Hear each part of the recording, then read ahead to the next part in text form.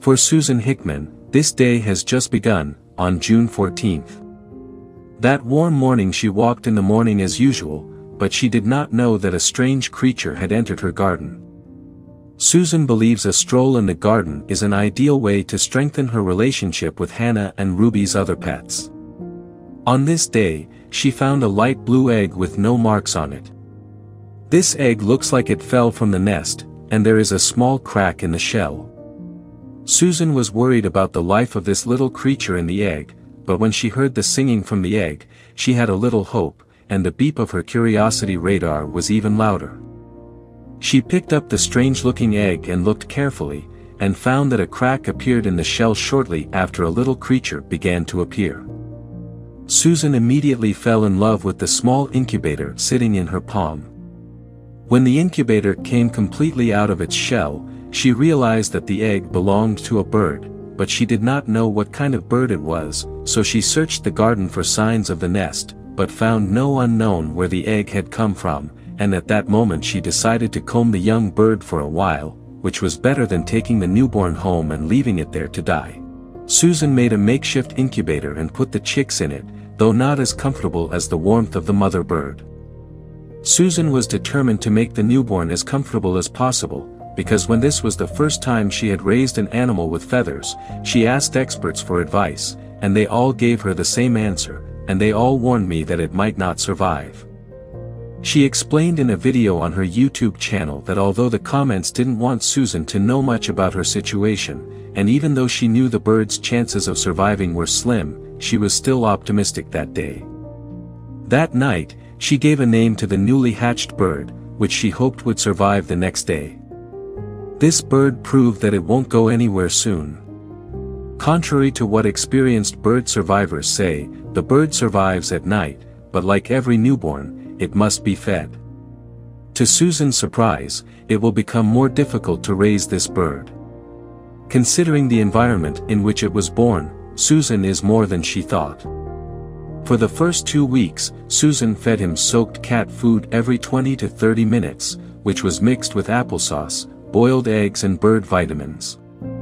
The little bird was full, and as time went on, its wings grew stronger and stronger, and began to look more like an ordinary bird. More feathers began to appear on the bird, and it didn't look so strange. Susan did not yet know what kind of bird Klinger was developing into, so she decided to give him more time a week after his miraculous birth.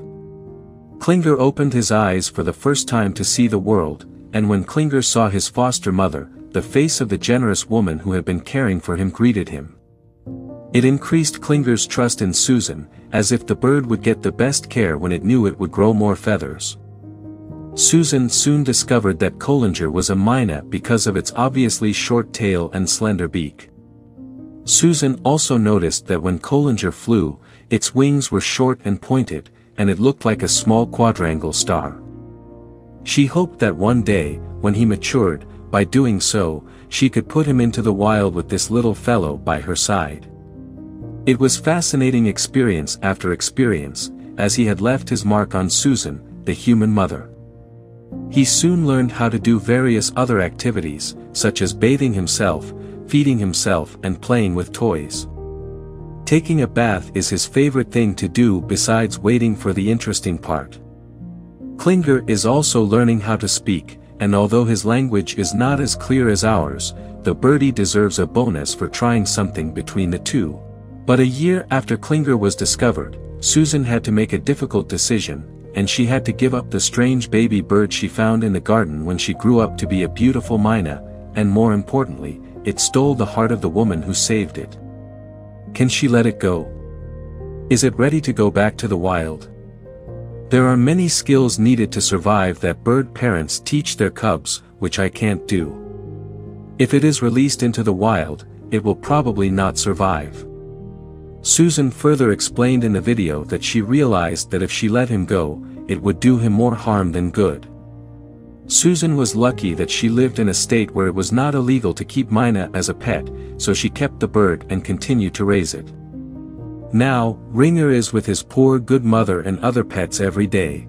Susan is not the only woman who selflessly adopted the bird. Another lady did an incredible thing. She saved a bird with her hair. British-born photographer, copywriter and conservationist Hannah Taylor, who loved birds as a child, would chase around in the air pretending she had wings like wings when she saw them flying, yet Hannah developed obsessive-compulsive disorder at the age of 8, which became more and more serious as she grew older, but did not know that her time in Ghana was just the beginning of a story that she would live on forever. Moving to Ghana wasn't that interesting at first. Hannah once said that the longer I spend alone, the more vulnerable and embarrassed I become.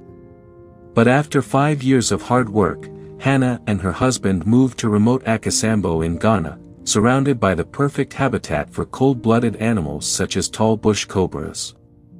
One day Hannah stumbled upon something that forever changed her view of her mental state. She noticed that the downpour of the previous night had shaken off some nests on mango trees. She leaned in and looked and noticed a 1-month-old bronze-winged mannequin finch.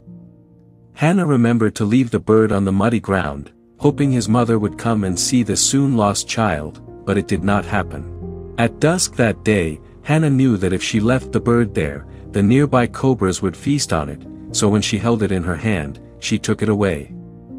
She put the fledgling bird in a homemade nest, where she made a box of cardboard lined with some dishwashing towels. Over the next few days, as time went on, the surrogate spent half a day caring for her new friend, and Hannah realized that the bird was helping her deal with obsessive-compulsive disorder, and the chemical reaction between the two became more intense. The little bird's wings nested in her hair, and it flew there whenever he felt she hadn't paid him enough attention. Hannah revealed that when it was time to say goodbye to her little friend, her husband Robin released the fledgling bird into the wild 3 times, but the bird was not ready to let go of his favorite human. Only on the 4th attempt did the bird finally fly high and strong with his wild flock and never return. Hannah says she cries every time she thinks about the bird, but she is grateful to be part of his life story, and she has also contributed her book, The Foundry Birds. Which part of these stories is your favorite? Nature is amazing. Not only does it possess many puzzles, but it can also be naughty at times, breaking the rules unawares and creating things that take people by surprise. The dog was particularly shocked in the slightest by the fact that it gave birth to a strange-looking animal after becoming pregnant. However, its siblings were all normal. Why was this? What exactly does this dog's baby look like? It fits the role in the movie perfectly. Its birth broke the conventional genetic inheritance phenomenon that is rarely seen in the evolutionary history of dogs. So, how is this a strange dog in the end? What's its amazing story? In Nova Scotia, Canada, there was an ordinary couple who lived a peaceful and quiet life, so they didn't expect their dog to give birth to an unusual baby. Their female dog's name was Flea and became pregnant at the age of 3. Since it wasn't its first pregnancy, the couple had some experience. In order to make it as smooth as before, they took extra care of its condition and took good care of it. Apparently, the couple loved the dog and it had no problems with the baby it gave birth to last year. How would the couple react after seeing the peculiar dog pup that was about to be born? Due to the anticipation of this mama dog's babies, the couple took it for an ultrasound before it went into labor. This vet told her that this mama dog was pregnant with 8 baby dogs. The couple was happy to hear this and waited for the mother dog to give birth. Not long after, the mother dog finally went into labor. The first baby dog was born and it was beautiful, cute and healthy, with a very strong body. This is a good indication that the couple took good care of the mother dog during the pregnancy. After that, all 6 babies were born and they were all healthy and beautiful. The mother dog had a good delivery, so the couple was relieved that the other 2 babies must have been normal. The mother dog sat down to rest for a while after giving birth to the 6th baby dog. 40 minutes later, the 7th baby dog was born, and when the couple went up to check it out, they froze and even suspected that they were blind. After the mother dog saw the baby dog, it couldn't take it, and even turned away from the baby dog in surprise. It did not know why its baby would look like this. What did the dog look like? Why were its owner and mother so shocked? In fact, it looked just like the main character in The Hulk. Yes, you may have seen a white dog, a black dog, a golden dog, a gray dog, a brown dog, but you certainly have not seen a green dog. They have no counterpart in the dog's genetic system. This baby dog was all green, like spring grass. Although this dog is pretty, this color is not normal. You certainly don't see many green animals in the animal kingdom. Small animals, such as squirrels, hedgehogs, cats, rabbits and antelopes, large animals, tigers, lions, leopards and elephants are not green. Due to its peculiar color, this dog not only shocked its owner and mother after its birth, but also attracted the attention of others. They were surprised to learn that the couple's dog had given birth to a green baby dog and wondered what had happened. The couple was also puzzled by this, and they had searched the internet to find out why the dog's hair was green after it was born. Some people said that green dogs do exist in the world, but the probability of this is very low and is very rare. The couple did not expect this to happen to their dog. Thankfully, the dog was green, but it was healthy. However, the couple was not sure if it was healthy, so to make sure there was nothing else wrong with it, they took it to the vet and asked the doctor why the dog was green. The vet examined the dog and told the couple that the dog was fine and healthy, but he didn't know why it was green. The couple became reassured after hearing that as long as there was nothing wrong with that dog, it would not experience pain afterwards. Although the dog's color surprised them, they did not mind it. However, the couple was concerned that the dog's color was caused by some congenital disease and that it had complications. To determine this, they took the dog to a specialist. This expert reassured the couple by telling them that the dog was perfectly healthy and that the color of its fur did not give it any bad effects. According to genetics, that dog's mother could never give birth to a dog with green hair, so they didn't know what was happening. Could it be that the dog had a genetic mutation? Would it lead the genetic innovation and evolution of other dogs? However, no one knew the answer. Was this puzzle really unsolvable? Well, at that time, a leading expert gave an extremely shocking explanation. He thought that the baby dog's fur might have turned green while it was in its mother's tummy. In other words, the pup was green because of the poop it and its siblings pooped in their mother's womb. At that time, because it was still a fetus, its body was particularly tender, so the pigment of the fetal poop was more likely to infest its body, and thus it turned green. This conclusion is really embarrassing. Fortunately it was dyed very evenly, otherwise it was really ugly. However, its owners didn't dislike it, they just wanted them to be healthy. They even thought the green dog seemed to make people feel fresh. In summer, they would feel soothed after seeing it, which is just so cool. The mother dog was initially shocked and didn't want to be near the baby, but when it responded, it gently took it into its arms and nursed it. Driven by motherly love, it put aside its prejudice and cared for it like any other baby. Since the dog was green, its owner gave it a cool name, Hulk, the same name as the Hulk.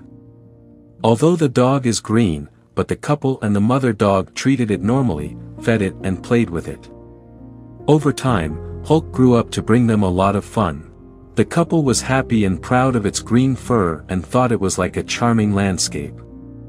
This expert told the couple that since the dog's green fur was probably dyed from fetal poop, it was possible that it would slowly turn a normal color as it got more baths. In fact, the couple loved Hulk's color and even wanted it to stay that way. They had said they wished it would stay the same green color, that would be really cool. In fact, the couple did not care about the appearance of that dog, as long as it was healthy and happy, they were satisfied. Perhaps, the dog's mother thought the same way. It usually treated that green dog pup like any other dog pup and pampered it. I have to say, mother's love is really too great to accommodate all special situations. No matter what others think of that green dog, that mother dog will not leave it. Okay, that's the story of today. If you like it, please click subscribe, like and comment. We will continue to tell you more touching stories of animals, so we will see you next time.